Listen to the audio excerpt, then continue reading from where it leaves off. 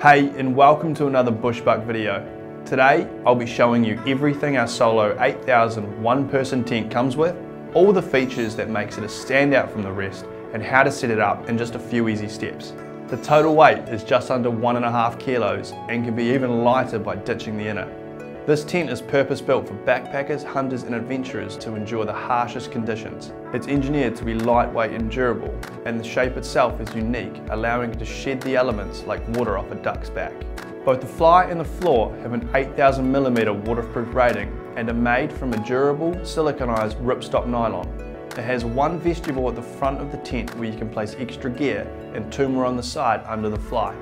It's been designed to be well ventilated to avoid condensation. However, this can be harder on still nights. When you open the tent bag, it comes with everything you see here. We have the tent inner, we've got the pole system, a bunch of pegs, the footprint for underneath the tent, and some extra guy ropes.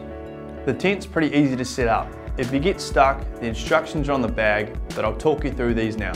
Firstly, lay out the inner and clip the pole system together. Next, lay the pole over the inner and make sure you have it the right way round. The small end of the back and the longer end by the door.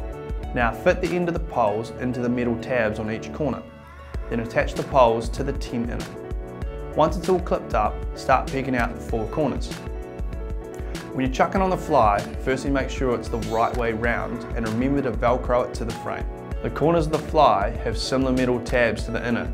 Attach these ends to the poles, then peg out the fly and add the guide ropes if necessary.